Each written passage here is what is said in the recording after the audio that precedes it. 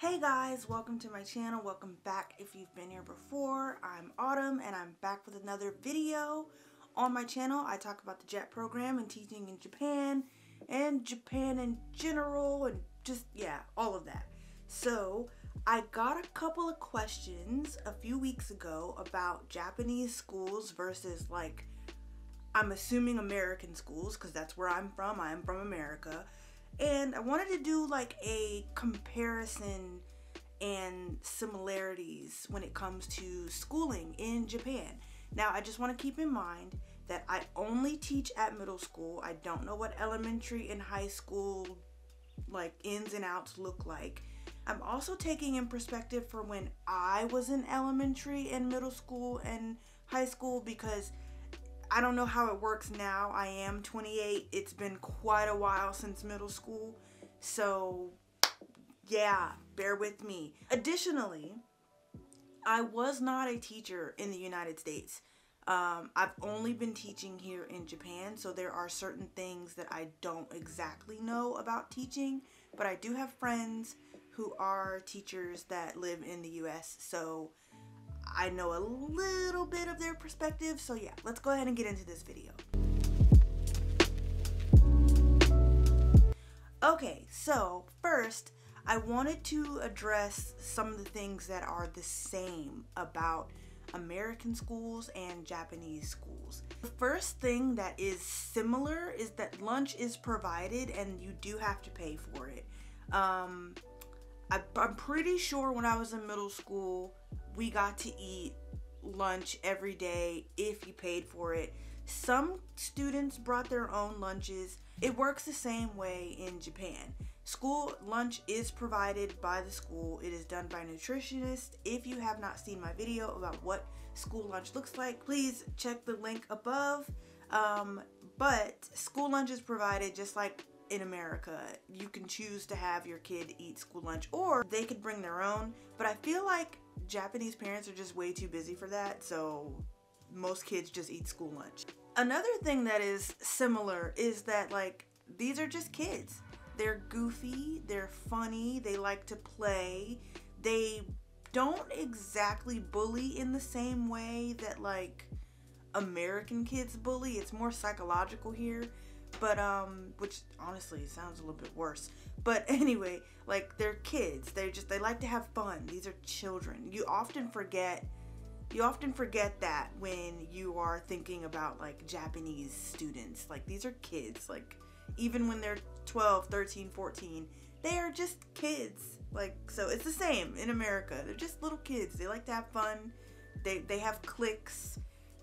It's so cute. Another thing that is similar about Japanese students and American students is that at the end of the day, a lot of them just really want to learn and just really want to know new things. So I feel like when it comes to me, they're really interested in getting to know me rather than getting to know America. So they're really interested in what I like to do, what I want to do, and I feel like that same curiosity can be found in American students as well. The only difference, and we'll get into the differences, is that curiosity isn't really applauded here. It's not rewarded at all. Their inability to be creative stems from the Japanese school system in my mind. So we're gonna go ahead and get into the differences, and I'm just gonna do side by side. So, differences. First off, Japanese schools are compulsory up until middle school. So after middle school, you do not have to continue to go to school. That means that once they finish middle school, they could just be farmers. They could just work wherever. However, it's really uncommon for that to happen. Most kids will just go ahead and go to high school, but it is an option. They do not have to go to high school. Whereas in America, none of that happens. You have to finish high school. I think high school is the bare minimum just for surviving. I mean, yeah. So it's not compulsory in America. you have to finish school. Japanese schools are actually longer than American schools. So what I mean is the students finish school around 3, but they don't leave to go home until about 6, 7. Whereas in America, most schools, they finish at like, especially for middle school, you finish around 3:15 at the latest 4 o'clock, depending on what school you go to. And you don't have to stay late for anything. You can just go home. And then that leads me into my next point, with Japanese schools, they make you join after school activities. You have to join one. Whereas in America, it's optional and you don't have to do anything. So, and then on top of that, take that even further, in Japanese schools, you can only pick one school activity to do. Whereas in America, you can pick any number of them out. I knew kids that were on the soccer team, did brass band, and also did like music or theater whenever they had time. It just depends on balancing schedules in America. However, here, I understand why they don't, but I also don't get why they can't change their minds, because these kids, once you pick one thing, that's it for the rest of that's it for the rest of the year. That's it for the rest of your time in middle school. You pick badminton, you're doing badminton until the end, whether you like it or not. So that's very different. I already stated the similarities of having lunch provided. However, in Japan, everyone eats the same thing for every day. You don't get a variety of different things to choose from. However, in America, the way it worked when I was in middle school, you got to choose from at least 5 different options. So like burgers or something healthy and salad. There was always pizza as an option. You got to choose what you wanted to eat for the day. Whereas here in Japan, they don't get a choice. You get whatever today's lunch is. So if we have natto today for lunch and you don't like natto, you're eating natto today for lunch. Simple as that. So one of the major differences between Japanese and American students is free time and expression. So students here in Japan, in my opinion, I feel like they have a harder time expressing themselves because a lot of their coursework and a lot of their environment doesn't allow them to be expressive. So it's, for example, it's very difficult for me to get them to think outside of the box and do something fun. But in America, you can easily have a lesson that's just super fun, super expressive, out of the box, you know? In Japan, I feel like I have to make a fool of myself for them to feel it's okay to make a fool of themselves. And I don't know, it kind of makes me sad because I really, really want them to be like, they're ginky, of course, they're all energetic and fun, but I feel like when it comes to thinking outside of the box and thinking outside of Japan, they really have a hard time doing that. They also have a hard time being expressive because, honestly, these kids are stressed out. A lot of these kids have more gray hair than me, and I've got like 3. Like, they've got more gray hair than me. They are stressed. And I feel like America wouldn't really truly push the kids to be stressed out like that. But this is just a part of like Japan's like culture. They are always on the go. Like, they only get one day off of school, realistically, because Monday through Saturday they are at the school for something. They only get Sunday to relax. Whereas in America, Monday through Friday is for the school, but Saturday, Sunday, you do whatever you want. Whether you come to the school, that's on you, you know? Another thing that I would like to talk about that is different is discipline when it comes to teachers and students. So here in Japan, I haven't seen too many disciplinary actions from teachers. I've seen like a harsh talking to, but I've never seen like a suspension, or like I don't see fights in the hallways. I don't see a lot of that stuff. Teachers don't really, at my school, teachers don't really reprimand the students like they would in America. Now, with that being said, I have heard cases of some teachers being able to lay their hands on students. No, I do not agree, but it's Japan. It's not my culture. These are not my like things. If it were my children, yes, I'd have an issue with it, but I feel like in some places in Japan, maybe that's just accepted. So that's very different. I've never truly seen a teacher like straight up yell at a child. I know it happens, but I haven't seen it.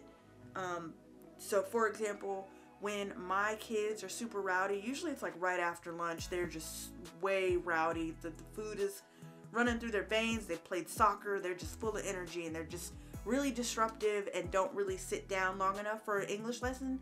My teacher doesn't really like yell at them. Like, she will just be like, oh, you know, so-and-so, look at the board, like, and usually they fall in line, but eventually, like, it depends on the student really, but usually they fall in line and they're like, oh, okay, fine, I'll shut up and I'll watch the board, I'll, you know, be a good student. But I've never seen like a kid like kicked out of class, like, oh, get out, like you're being disruptive. Also, when it comes to sleeping, a lot of these kids, like I said, are stressed, so they will sleep in class. Depending on the teacher is how it's handled. A lot of time a student will sleep in class and the teacher will just say their name, or a friend will wake them up and no one gets in trouble for it. It's not really the same in America. The amount of times I have been kicked out of class for being disruptive or being sleepy. I mean, I wasn't that bad of a student, but like it's happened. Getting sent to the principal's office is a thing in America. I don't think I've seen it as much in Japan. Like, I've seen kids be in trouble, but it's like very small amounts of in trouble, if that makes sense. Another thing that's really different when it comes to disciplining children in Japan is a lot of it is done outside of the classroom, and I think that's just to save face, because I feel like as hardworking and resilient Japanese kids are, I feel like they're also equally very fragile. And so reprimanding a student in front of all the other students, I feel like would be so like detrimental to their psyche. So a lot of them are reprimanded in the teacher's room, so only teachers are there to see it. And then, like I said, it's nothing super crazy. It's just like a talking to, or like a, hey, sit here for a minute and think about your actions. But it's not really like in America, if a kid is being disruptive, that kid usually isn't pulled out of class to be talked to. They are usually handled right there in front of everybody as like a lesson. Like, don't be like this kid because he's getting his behind handed to him, you know. So that's very different. And then I guess that leads into my next difference, which is violence in the classroom, violence in the schools. So, obviously, if you are aware of America, if you know about America, if you don't live under a rock, you know we deal with a lot of gun violence. It's just, it is a way of life in my country now. Like, that's just how they do things. Like, they have routine gun safety, like, checks where, like, I feel like every other day I turn on the news and some kids have been mowed down by somebody with a gun. However, gun violence isn't necessarily a thing here. And like I said earlier, bullying is more psychological than it is physical. Like, kids roughhouse with each other all the time, and usually when I see something that I feel is too overboard, I'll stop them. But they're just being kids. They're just having fun. They're just, you know, they're just BSing around. They bully more on the psychological side, like, oh, I don't want to walk home with this kid today, or, oh, I don't want to sit next to this kid for lunch today. I feel like it's that type of bullying, Whereas in America, like, they'll straight up, like, you know, they'll put hands on you. So I feel like in America it's very different. But when it comes to violence among the kids in Japan, I have heard about kids bringing knives to school and like stabbing students. But it's not happened at my school. I have heard that it has happened though. I feel like at that, when it comes to that type of a situation, it's like, it's either stress, psychological, or like the kid is just done. So I don't think that violence in Japan is any worse than violence in America. I just think the method of what's used is different. I full-heartedly feel that if guns were allowed in this country, there would be gun violence. There would be.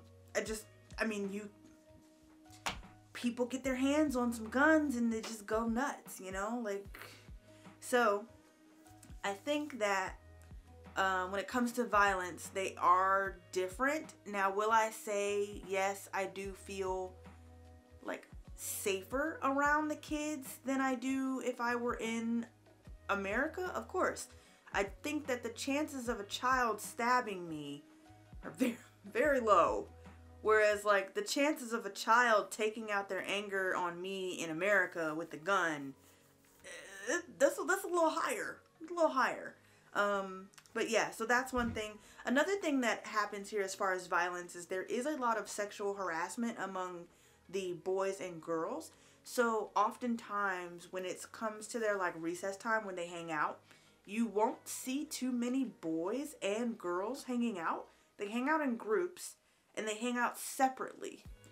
And at first I was like, that's weird, because when I was in middle school I had boy and girl friends. But in Japan, because sexual harassment is such a common thing, like this is just like an everyday life thing that happens here, the kids kind of like know how to steer away from it. And these are boys, like they have hormones going on, they're getting, you know, they're new into this whole like becoming a man thing. And you know, sometimes those primal urges kind of like make this stop working. So I have heard of students assaulting other students at other schools, but it has not happened at my school as far as I'm aware of. So that is one thing that I will say is a little bit different. Another difference between Japanese schools and American schools are cleaning. So in Japan, you have to clean the schools with the kids. The kids, they all clean the schools. They line up.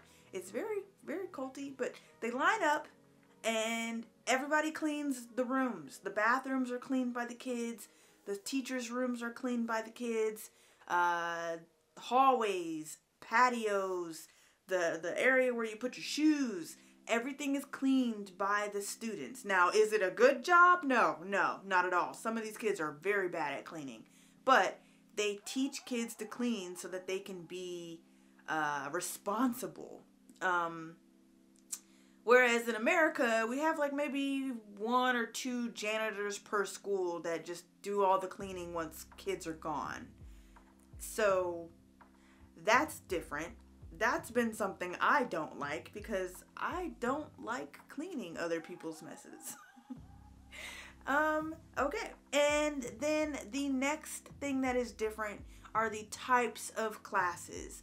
So in America, and I mean, like I said, I haven't been in school in a very long time, but in America, I feel like I had a variety of different classes that I could take, depending on what school you go to.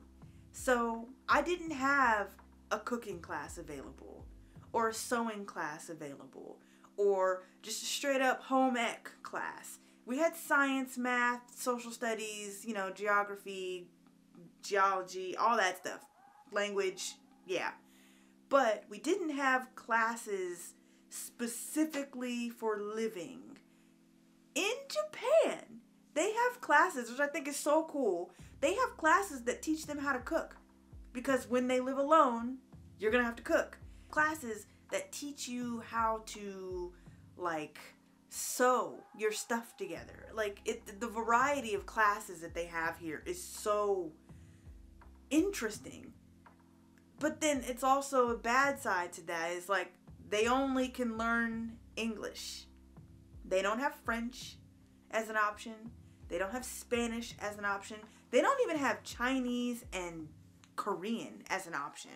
Whereas in America, you don't have to learn French if you don't want to. You could learn German. You could learn Spanish. You could learn Japanese. I feel like the versatility is kind of all over the place. If I made a perfect school, I'd have home ec courses and multiple different language courses they could choose from. It'd be the perfect school. I'd make the perfect school. And then the last difference that I wanted to talk about is engagement. One of my comments from a few weeks ago was talking about how do you keep the kids engaged? How do they like keep the kids like here with us? In America, if a student is not engaged in class, it is called out right there. You know, it's up to the teacher to do their best to keep a child engaged and learning. Whereas in Japan, it is solely on the kid. If the kid decides that he does not want to listen to the teacher, he doesn't want to participate, he doesn't want to engage in the lesson, that's on him. At the end of the day, the kid is blamed for his lack of engagement, his lack of understanding. Whereas in America, it would be on the teacher. So I feel like in Japan, the teachers will say, like, they give you like a few warnings, like, hey, pay attention. Hey, look over here. Hey, what are you doing? It's up here. Look at the board. But then after a few times, the teachers are like, shoot, I don't care. Do whatever you want. I don't think that type of like engagement tactics are working, because I feel like a lot of kids are like, there's a lot of factors into what keeps a kid engaged in school or not. And like I said, a lot of these kids are stressed. So because they're stressed out, like I don't bug them too much when they're not paying attention, because you've got school today, after school club after this, and then you're going to cram school. I'm not about to mess up your sleep schedule. You get some rest. But at the end of the day, if they do fail a class, it's on them and not on the teacher. And I think that's the one thing that I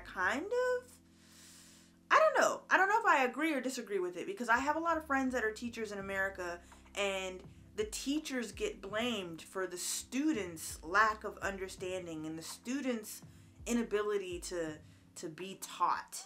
Whereas, like, I feel like it's kind of a both thing. Like, the teacher should be on a level, and then the students should also have a level of wanting to be taught that meets the teacher's level of teaching. And then, you know, everything kumbaya from there. But, yeah. So, those are my differences and similarities when it comes to schools in Japan and schools in America. I feel like having technology in the school and everything is so similar that, like, the biggest difference between American schools and Japanese schools is the culture. Japanese schools and American schools could be the same if we walk the same pathway, but we don't. So you'll see similarities, you'll see differences, you'll like some, you'll dislike others, but at the end of the day, what I've come to realize is that these are children. They like to have fun, just like any typical child does, and they want to be as expressive as possible. So as a teacher, as an ALT, I try my best to let them just be themselves. Like, if I know you like Pokemon, we're going to talk about Pokemon, because that's going to help you learn English. We're going to do what you like. But anyway, I'm going to stop rambling. thank you so much for watching my video. If you have any comments, questions, or suggestions, please put them below. Don't forget to like, comment, and subscribe also. And then just, yeah, let me know what you guys want to talk about next, because that was a really good topic. Thank you. You know who you are for commenting that. That was a really good topic, because I think that we should know the differences and the similarities between the schools, right? Right? Exactly. All right, cool. I'm going to go, because I'm waiting on a package. Peace. But no, for real, honestly, if I had a student, if I had kids here, I think that I would raise them in the Japanese school system up until middle school. And then after that, well, you know what? I don't know.